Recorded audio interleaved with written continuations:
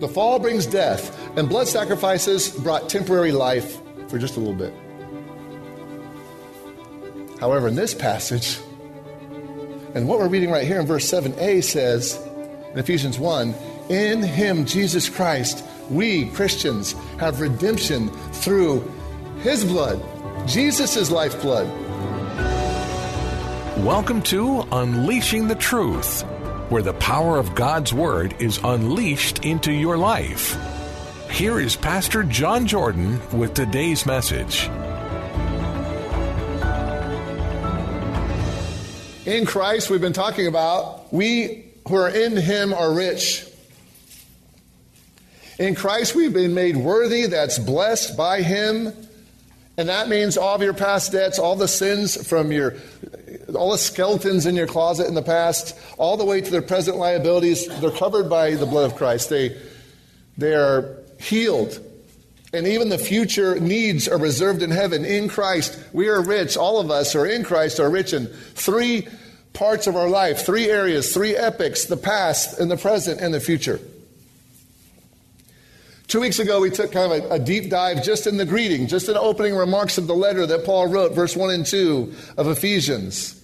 And we looked at the fact that Paul was blessed. Paul was a man made worthy because, not of his own power, because not of his own pedigree, because Paul used to be Saul, and he was an enemy of Christ. He was a God-hater. He was a church destroyer, and God sovereignly reached into Saul's life, pulled him to himself, and made him worthy. Made him an apostle.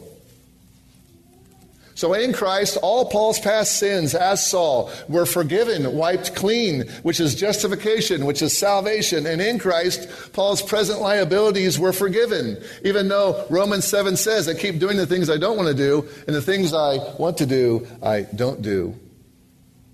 And that's called his sanctification process. In Paul's future, his glorification in heaven was secured. When he physically died, he went straight in the presence of Christ in heaven. Justified. And the fact is, his position in Christ was made a reality when he stood before Christ. And not only Paul, we understand that the entire church, all believers, all saints, holy ones, are set apart and consecrated, and God declared them just. And all of you who accepted Christ are declared righteous from all your past sins in Christ. We're forgiven of everything, all of our debt. And we walk in the faith in the present battle of sanctification. And we were just talking about this morning in Sunday school. We battle and we battle to become the express image of Christ in our life. And we keep fighting with our old nature, our old man, and we still sin. And we're trying to get the mind of Christ put in us, Romans 12:2. But we also are blessed because our future is set. We are going to be glorified in heaven forever. And we don't know what that's going to look like, but we know we're going to be like what Jesus looked like when he walked in his resurrected body. So therefore, it's not just Paul. It's not just those believers in Ephesus. It's every one of us here today. We are disciples of Jesus. We are Christ's followers, and we are rich in him in every area that matters. In our past, in our present, and in the future. We have salvation. We're going through sanctification, and we're going to have glorification. That's why in verse 3 it says, "Blessed be the Father." Because he has blessed us with every spiritual blessing. Everything that matters in heavenly places in Christ has been given to us. We are rich. Your bank account may have a big fat zero in it, but you're rich. Your past, your present, your future is secure. You're made worthy in Christ. And now you need to walk worthy. That's what Ephesians 4:1 is going to tell us when we get there in a couple years. Walk in a manner that it's worthy of the calling which you've been called. Ephesians 4:1. You're made worthy, chapters 1 through 3. Then you walk worthy, chapters 4 through 6. Also, we understand that the entire Godhead is involved in this. It's not just Jesus. It's not just the Father. It's not just the Spirit. The salvific plan of God comes in all these ways. Ephesians is going to take us there in the fullness of God's place in us. That's the Father, chapter 3, verse 19. The fullness of Christ, that's chapter 4, verse 13. That's the Son. The fullness of the Spirit, that's chapter 5, verse 18. That is the Father, the Son, and the Spirit. That's the Trinity. So in Christ and in the Father and in the Spirit, we are blessed with every spiritual blessing because of Christ coming from heaven down to you and I. And we looked at last week the very first spiritual blessing, the very most important spiritual blessing from Ephesians 1, 3 through 14 is the weighty doctrine of election. And we went through that in great detail. And if you missed that, you can go on to our website and listen to last week's discussion on election. And for some people, that's a scary word. For some people, that's a dirty word. But election is by the Father. It's a gift from heaven to us, making us holy. Because we're not holy on our own.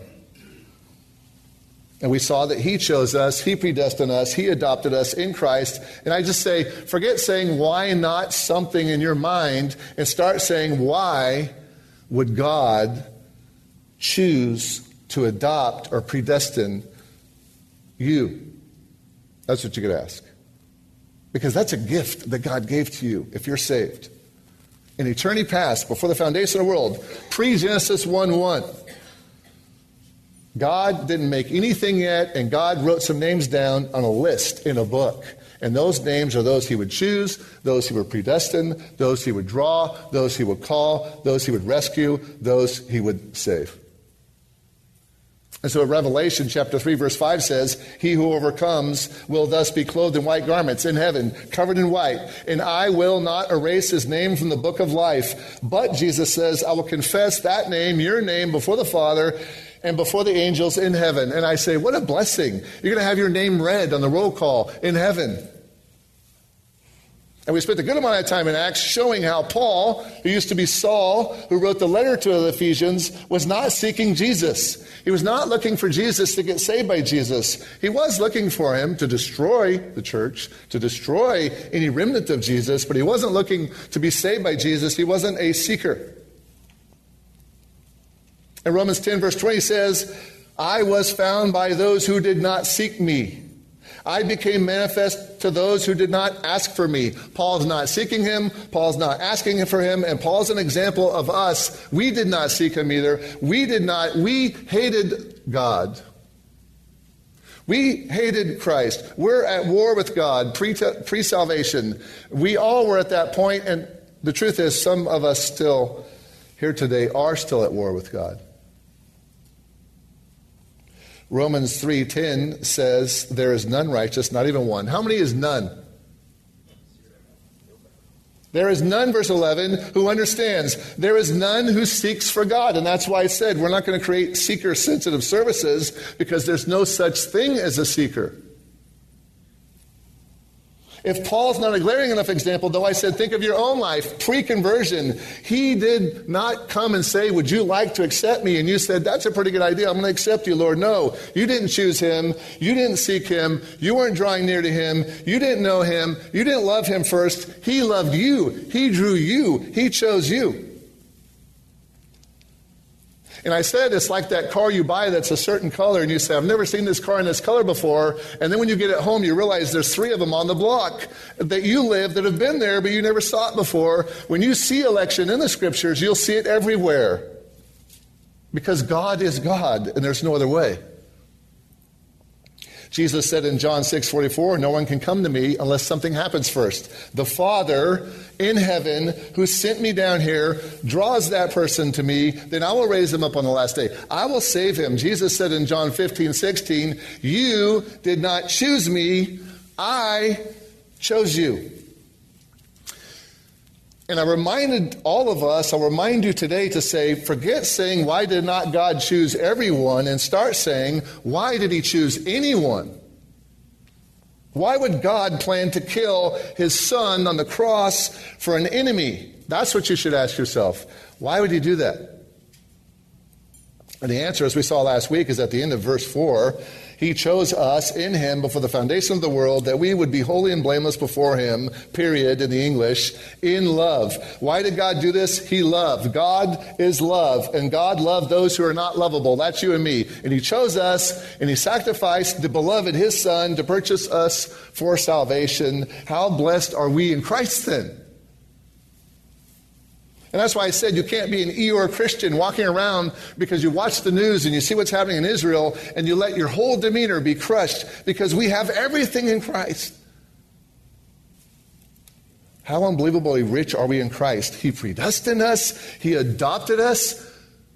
Who's in charge of the adoption process? The adoptee or the adopter? Why would he do it? It says the kind of intention of his will. So he gets all the glory. He gets all the praise. God loved us. God adopted us. God chose us according to his will. So ultimately, he gets the glory. If it's none of you and all of him, he gets all the glory. And so I say that to set us up for today. Why would God do this? Why would God choose to adopt a little orphan John Jordan? Why? Why would he sacrifice, a great sacrifice, to choose to adopt me or you? Why would he choose to love us? Because he's kind. Because he loved you. Because he gets all the glory. He showed you grace, which is undeserved favor. That's why it says, blessed be God for this.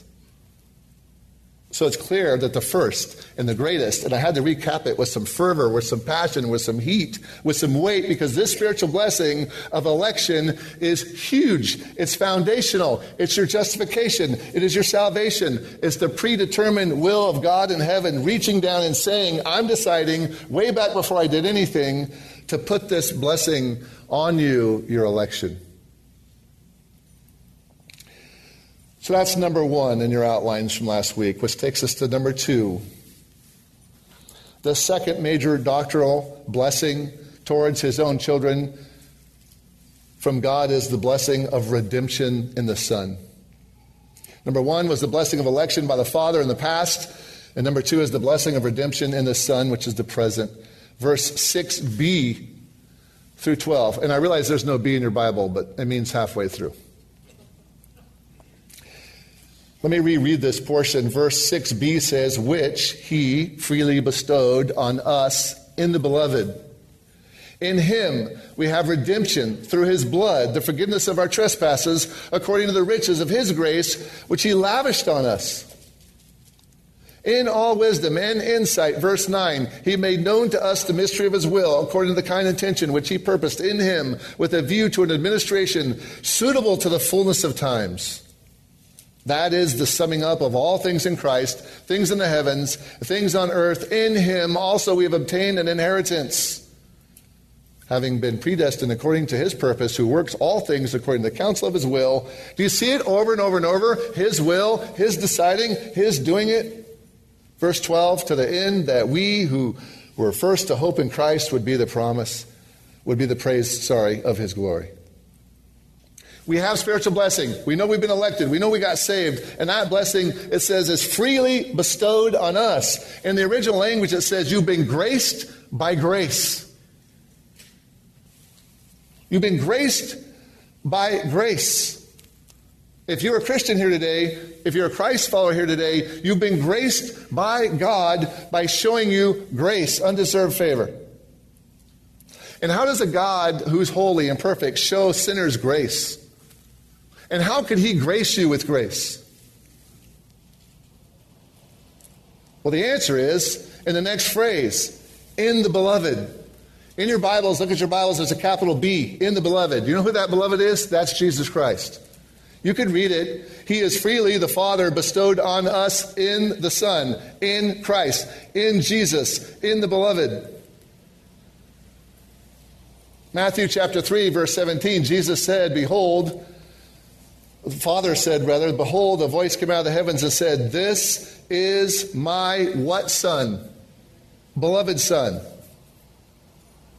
Beloved's Jesus. He's the beloved of the Father. Colossians 1:13, for he rescued us from the domain of darkness and transferred us to the kingdom of his beloved Son.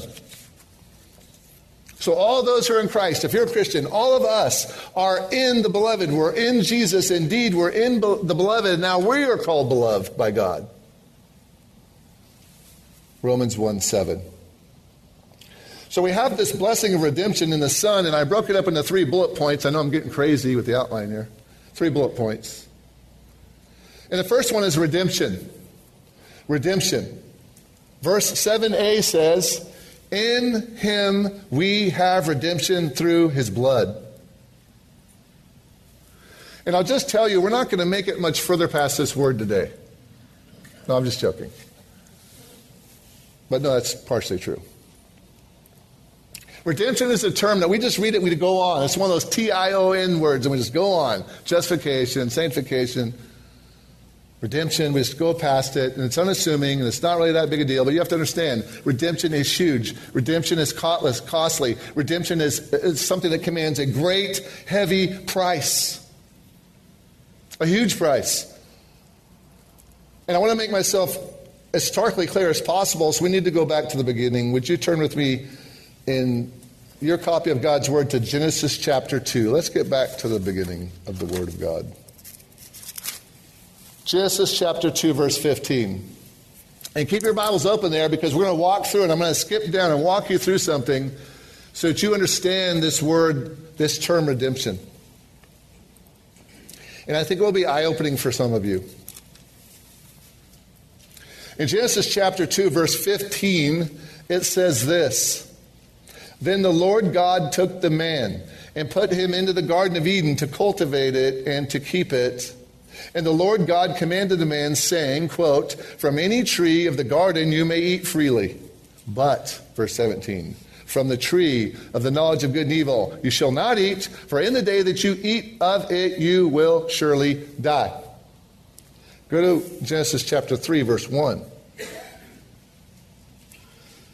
Genesis 3, verse 1 says, now this serpent, that's the devil, that's the snake in the grass, was more crafty than any of the beasts of the field which the Lord God had made. And he said to the woman, indeed, as God said, you shall not eat from any tree of the garden.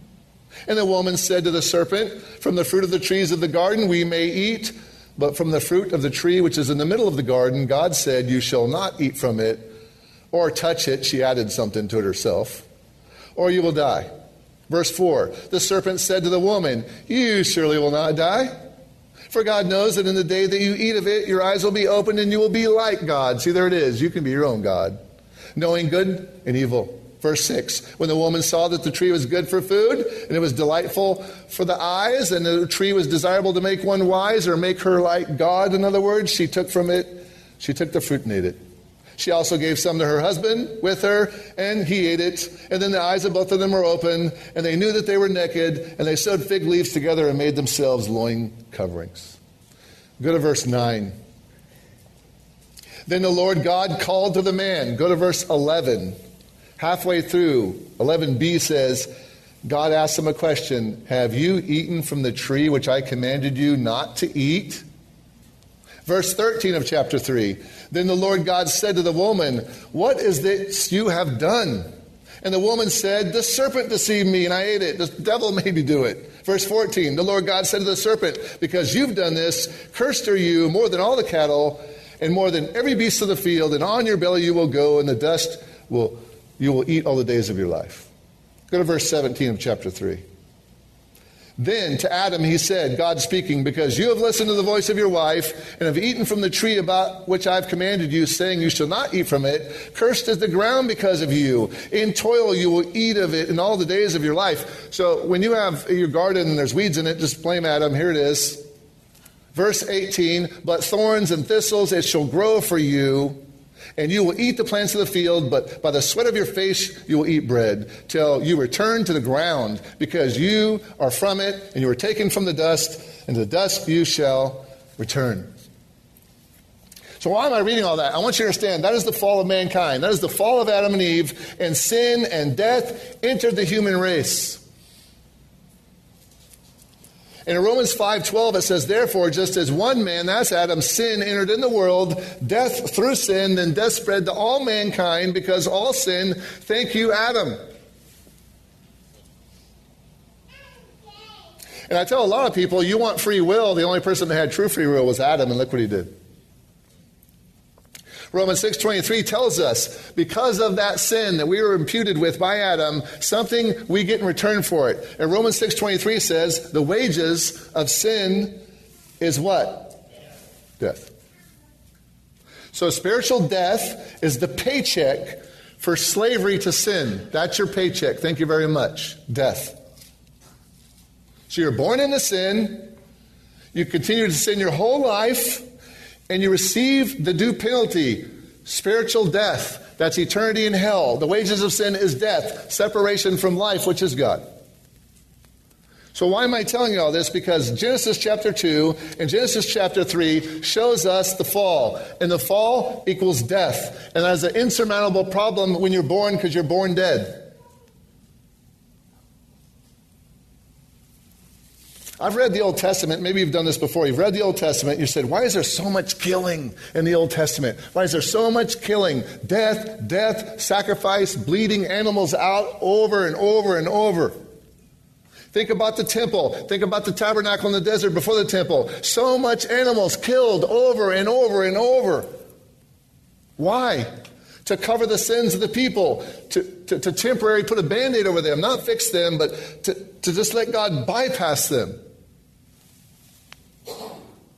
And you read about all the death, all the sacrificial death, all the bloodletting, and so much so it's almost sickening to think about. But it's only a temporary healing. It's only a small fix.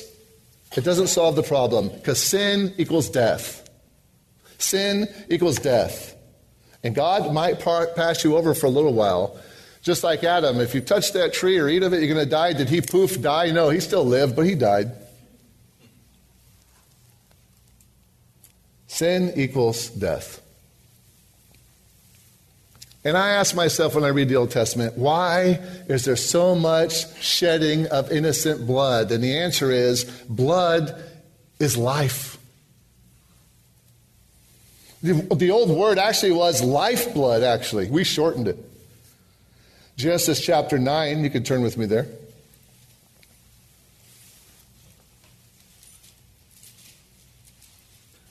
Genesis chapter 9, verse 3.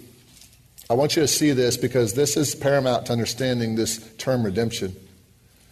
Genesis chapter 9, verse 3 says this: every moving thing that is alive shall be food for you. So vegetarians, there's a good verse for you. I give all to you as I gave the green plant. There's a vegetarians, that's for you. Verse 4, only you should not eat flesh with its life. Wait a minute, flesh is life. No, flesh with its life. That is its blood. It says that. It's blood. Surely I will require your lifeblood. Every beast I will require it, and every man from every man's brother I will require the life of man, the lifeblood of man. So sin equals death in the garden, and life equals blood. So that's why so much blood was sacrificed in the Old Testament, because the sins that brought death were of the people, and blood was covering those sins. Life was covering death over and over and over, but temporary. The fall brings death, and blood sacrifices brought temporary life for just a little bit. However, in this passage, and what we're reading right here in verse 7a says, in Ephesians 1, in him, Jesus Christ, we Christians have redemption through his blood. Jesus' lifeblood. That word redemption is a payment. Jesus paid your payment, your debt sin, with his own lifeblood to cover your death. Life covers death. Yet not in a temporary way as the Old Testament. Not like lambs, not like goats and bulls and pigeon doves. And Hebrews 10:4 says it is impossible for the blood of bulls, it's impossible for the blood of goats to take away your sins. It doesn't do that. It doesn't take your sins away. Verse 10 of chapter 10 of Hebrews says, by this will we have been sanctified, not through all those bulls and goats, but through the offering of the body of our Lord Jesus Christ once and for all. So the cost of redemption is someone's blood that is capable to cover that debt, and no one's blood was able to cover that debt except Jesus' blood. And the word for redemption is another thing that you have to understand. This is a Roman term, and in the time of Rome, there were slave markets, and you would buy slaves just like you would go to the grocery store to buy something. And when you went to buy a slave, if you were to want to free a slave, you would pay a redemption price for that slave, and you could set him free. And guess what the price was? 30 pieces of silver. The same thing Judas got to betray Jesus for. You purchased someone's life off the slave block, and that was redeeming them. We think of redeeming a gift certificate or something like that. This is so much greater than that. That person's life was dead, and he gave his life to cover their death and give them a life again. And that's exactly what happens to all of us. Jesus paid the price to buy you off the slave market of sin. Thank you for joining us today for Unleashing the Truth, the broadcast ministry of Christ Church of the Valley in Vacaville. You can hear Unleashing the Truth each Sunday at 9:30 a.m. If you're in the Vacaville area, you can visit Christ Church of the Valley and hear Pastor John Jordan live. Find out more at christcv.org. We hope you join us next week for Unleashing the Truth.